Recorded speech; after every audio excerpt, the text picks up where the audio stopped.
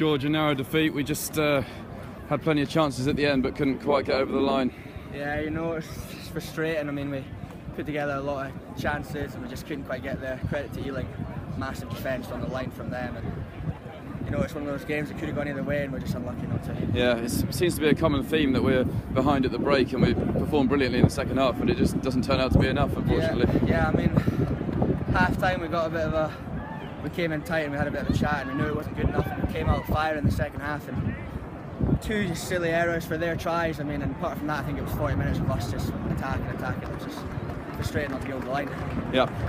Where does this leave us now? We've got a week before Bedford on New Year's Day. We have to pick up some points there. Yeah, massive game away to Bedford. I mean, kind of a season-defining match. If we want to push on to try and get this place, we've got to win pretty much every game from here. So we'll come together as a unit this week and hopefully push on and get a victory.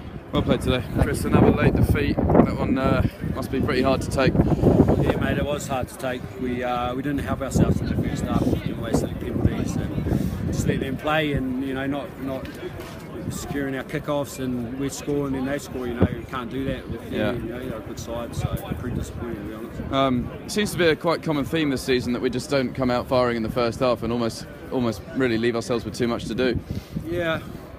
I just guess it's mindset and our attitude. Yeah. You know, coming out here, we know what they're going to bring, and Rico and that, we said what they're going to bring, and we just didn't adapt to it and then sort of come out and play. You know, so it's quite disappointing, really. Where does this leave us now? Huge game against Bedford on New Year's Day now.